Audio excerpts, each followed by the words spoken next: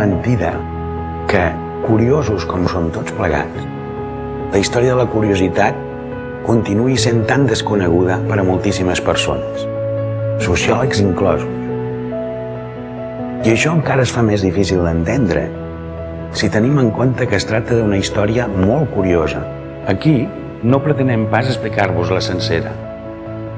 Ens centrarem només en una sola modalitat, la curiositat intel·lectual, que és la que ha fet possible el sorgiment tant de la ciència moderna en general com de l'àrea científica concreta que anomenem sociologia.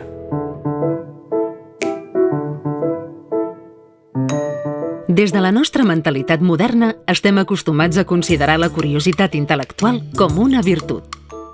En els medis acadèmics i científics, aquesta predilecció per la curiositat, entesa com a esperit d'obertura i d'interrogació, s'accentua especialment.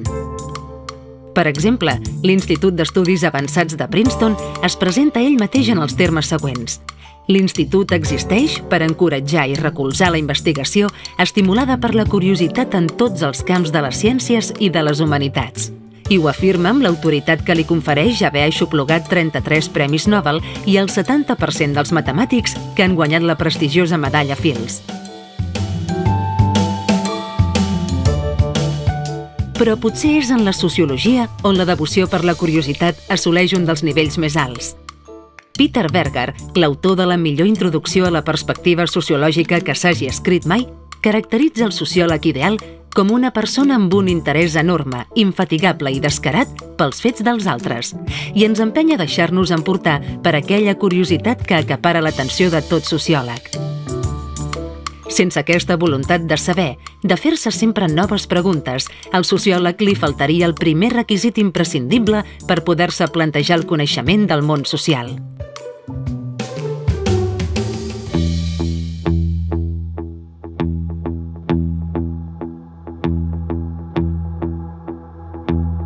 En sociologia, la curiositat és, segons com, ben vista fins i tot quan la paraula s'utilitza amb ressonàncies negatives.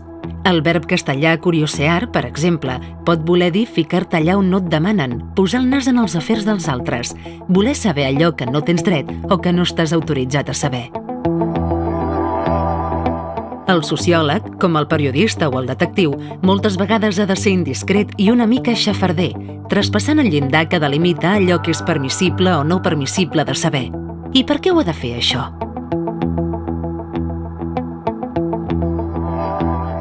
Doncs perquè hi ha interessos poderosos dins de la societat per amagar determinades realitats que sovint s'amaguen perquè són essencials a l'hora d'entendre el veritable funcionament del joc social. Per tant, el sociòleg ha d'entomar el repte d'interrogar-se sobre aquests aspectes ocults no directament aparents de la realitat i ha de desconfiar per principi de les definicions oficials.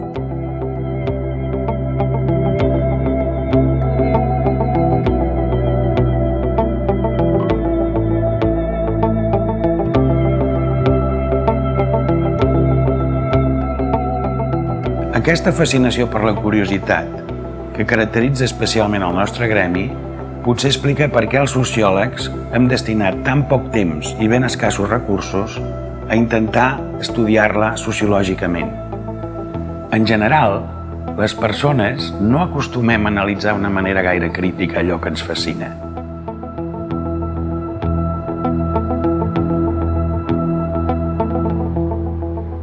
Però si aquest cop ho féssim, què ens trobaríem? La curiositat intel·lectual no ha gaudit en altres èpoques de la bona imatge que té ara.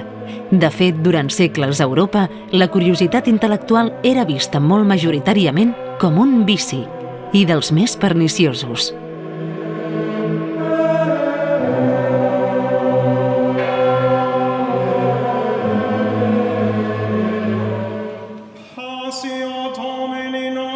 En la concepció medieval del món, fortíssimament influïda pel cristianisme, hi trobem la idea dels 7 pecats capitals: la ira, la supèrbia, la luxúria, la peresa, la gola, l'avarícia i l'enveja. En aquest esquema, el pecat per excel·lència és la supèrbia, el pecat que porta a cometre la resta de pecats. I en la discussió que fan els autors medievals dels diferents nivells de la supèrbia, el primer i el de conseqüències més greus resulta que és la curiositat.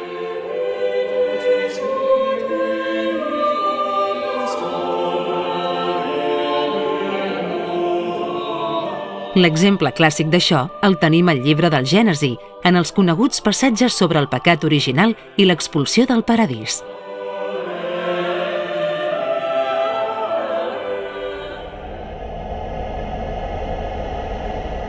Eva no pot resistir-se a la temptació de la serp i desobeeix el mandat diví que li prohibia tastar el fruit que penja de l'arbre del coneixement del bé i del mal. Tot seguit, sedueix el seu company Adam perquè també ho faci.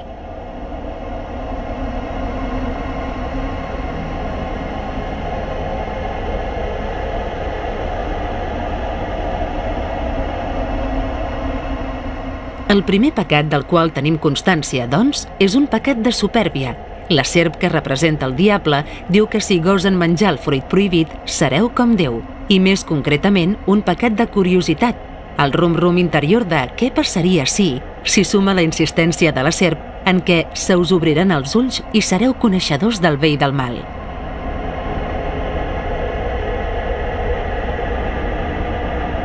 Però, en canvi, una de les pèrdues més sensibles que es deriven d'aquesta infracció és la que experimenta Adam en deixar de tenir accés al coneixement perfecte de les coses que fins llavors posseïa. Significativament, a Eva no se li va pressuposar mai aquesta capacitat. El saber clarivident es considerava un atribut masculí, mentre que la curiositat malsana s'associava amb la figura femenina. En la mesura en què l'home cedeix davant la temptació de la curiositat i s'hi deixa fascinar, perd la capacitat que abans tenia de conèixer el món de manera completa i immediata sense que li calgués efectuar cap esforç. Qui actua mogut per la curiositat no troba el camí del coneixement, sinó que literalment s'extravia. L'afany desmesurat per conèixer atempta contra la idea que hi ha certs sabers que estan reservats a Déu, omnipotent i omniscient, i que no són ni han de ser accessibles per les criatures humanes, limitades en ambdós aspectes, a més de febles i mortals. El servent no pot pretendre mai ser com l'amo. Non plus ultra, no aniràs més enllà. El cuc de la curiositat és quelcom que s'hi apareix pot corcar-ho tot, perquè hi ha coses que són secretes i és bo que ho continuïn sent, i d'altres que només haurien de ser accessibles per una petita minoria, que són els que salvaguarden la interpretació ortodoxa d'aquestes creences i n'asseguren i en vigilen la transmissió. Els membres d'aquesta reduïda elit fan la doble funció de ministres del culte i de mestres de doctrina. Una doctrina que, pel que fa a la gran massa, s'ha de procurar que sigui senzilla i eficaç i que assoleixi l'objectiu principal de mantenir-los mansos i quiets. Garantir l'estabilitat contribueix decisivament a perpetuar l'ordre. La curiositat, per contra, es considera desestabilitzadora i, com a tal, generadora de desordre. Se la té per voluble, inquieta, capriciosa, fantasiosa, indòcil, llicenciosa, tots i cadascun dels tòpics i dels prejudicis tradicionals sobre les dones. Deixar-s'hi temptar significa obrir una via d'extraordinària potencialitat subversiva. Campant lliure, la curiositat és capaç eventualment de fer trontollar l'estructura sencera de poder muntada sobre les tres potes del misteri, el ministeri i el magisteri. Per això suscita animadversió entre les autoritats religioses del passat. La curiositat els provoca hostilitat perquè és vista com una provocació hostil.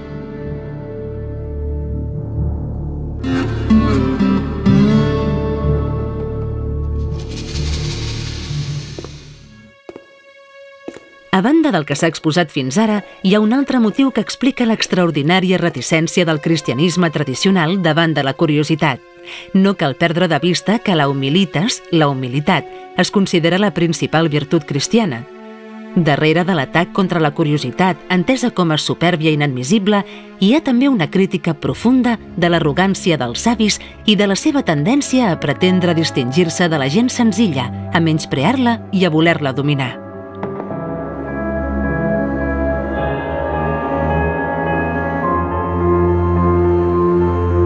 Són molts i molt destacats els autors del cristianisme medieval que comparteixen aquest punt de vista. Sovint ho fan inspirats per Sant Agustí, que alerta contra els perills de la curiositas, a la qual considera una manifestació de la concupiscència del pensament pròpia d'aquells investigadors que només desitgen conèixer pel sol fet de conèixer. Actitud que ell troba del tot condemnable, esclar. Segles més tard, el missatge es reitera una vegada i una altra. Fins que tota aquesta aversió a la curiositat intel·lectual no va remetre, fins que la visió del món que la sustentava no es va començar a esquerdar, no es van donar les condicions necessàries per afavorir la plena eclosió de la ciència moderna. El trànsit de les velles concepcions a les noves, així com la progressiva despenalització de la curiositat que hi va associada, no es va fer fàcilment ni va ser ràpid.